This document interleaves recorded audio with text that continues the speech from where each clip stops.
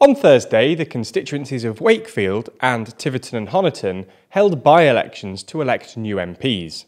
Both of these by-elections were triggered by the resignation of an incumbent Conservative MP, and they were seen as litmus tests for Boris Johnson's flailing premiership. So it was pretty terrible for the Prime Minister when the Conservatives lost both seats by sizeable margins, with the Lib Dem win in Tiverton and Honiton marking the largest numerical majority ever overturned in British political history. So in this video, we're going to give you some context about the two constituencies, explain the results, and ask what this all means for Boris Johnson.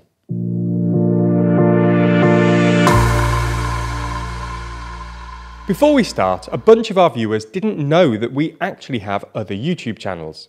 You can find much more news from us if you head over to TLDR EU, US and Global. Subscribe to the channels you're interested in, or just all of them to get the most from TLDR, and stay in the loop.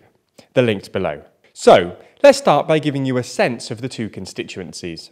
Let's start with Wakefield. Now, in general, we should probably be wary of overusing the term red wall, but Wakefield really is your archetypal red wall seat. Sitting in West Yorkshire in the north of England, Wakefield used to have a thriving local coal industry which collapsed in the late 70s, with the last Wakefield collieries closing in 1983. Today, Wakefield is significantly poorer than it used to be, with a median weekly earning of just £503, according to the latest ONS data from 2021. Wakefield is also less educated than the rest of the UK. Just 11% of Wakefield residents have a degree, compared to about 17% in the UK as a whole. And about 28% of Wakefield residents have no qualifications at all, significantly higher than the 23% figure for the UK.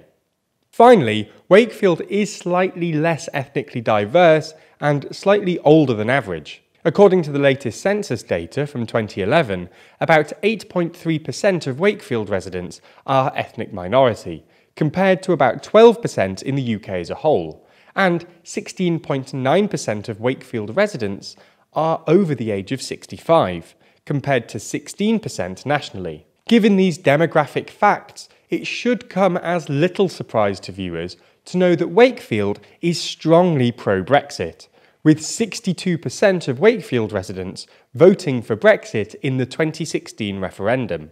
In every election from 1932 until 2019, Wakefield voted Labour. However, the gap between Labour and Conservatives began narrowing at the turn of the millennium, and in 2019, Labour MP Mary Creagh was finally ousted by Conservative challenger Imran Ahmed Khan, who won with 47.3% of the vote to Creagh's 39.8%. Unfortunately for the Conservatives, their victory was short-lived, and in May a by-election was triggered when Khan was convicted of sexually assaulting a 15-year-old boy.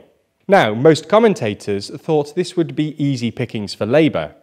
Not only was the incumbent Conservative MP convicted of child abuse, but the Conservatives' poll numbers have fallen precipitously from their 2019 highs. And as you probably already know, Boris Johnson is currently beset by scandals. The New Statesman's electoral model, which basically uses demographic data and voting history to predict constituency-specific outcomes, predicted that Labour should win the seat by 10 points. And the two polls done in the area gave Labour a 20 and 23-point lead respectively, broadly in line with the local election results from early May. So that's Wakefield. Tiverton and Honiton, on the other hand, is a classic rural Tory seat in southern England, full of farmers and pensioners. The average age in the seat is about 54, well above the UK average of 48, with 50% more pensioners than average, who account for about 28% of the total population. According to the 2011 census, it's 98.5% white ethnicity, well above the regional and national average. The area is also pretty pro-Brexit, with 56% of residents voting to leave the EU in 2016.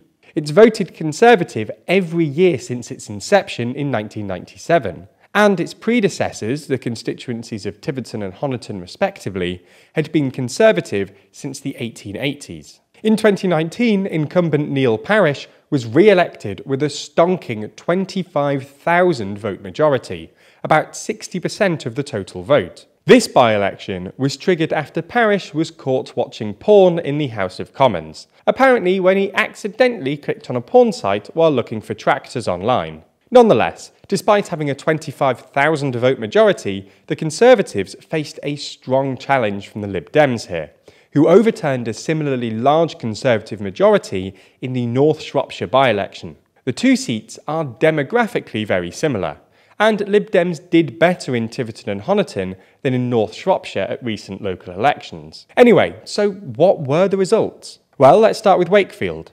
With a 40% turnout of 27,446, Labour beat the Conservatives by 18 points. This is a very good result for Labour. A hefty 5,000 vote majority in a classic red wall seat bodes well for the next election. And it's also better than the national polls suggested. Conversely, it's a pretty poor result for the Conservatives.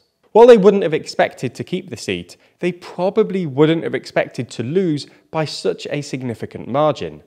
And history suggests they're now well on track to lose the next election, with the 12.7-point swing representing the largest swing to Labour from a sitting Conservative government since the days of John Major. However, if Wakefield was a bad result for Johnson, Tiverton and Honiton was utterly atrocious. With a 52% turnout of about 42,500, the Lib Dems beat the Conservatives by an astonishing 14 points. The 30% Conservative to Lib Dem swing to overturn the Conservative 24,000 vote majority represents the third largest swing at a by-election and the largest numerical majority overturned in British political history. Just a reminder, Tiverton and Honiton had been staunchly Conservative for the last 140 years before this. All in all, this was a terrible night for the Conservatives. They performed worse than expected in both seats, marking the first double by-election loss since 1991, and anti-Conservative tactical voting was more prevalent than ever. In reaction, Conservative Party Chairman Oliver Dowden has resigned, Johnson's first cabinet resignation. While this is unlikely to trigger another vote of no confidence in the Prime Minister, such appalling results will heap yet more pressure on Johnson, and history suggests they're well on track to lose the next election if they don't somehow change course. If you enjoyed this video, then be sure to subscribe to TLDR UK. Remember, you can get a whole lot more from TLDR by making sure that you're subscribed to our other channels too: TLDR EU, US and Global. Thanks for your support.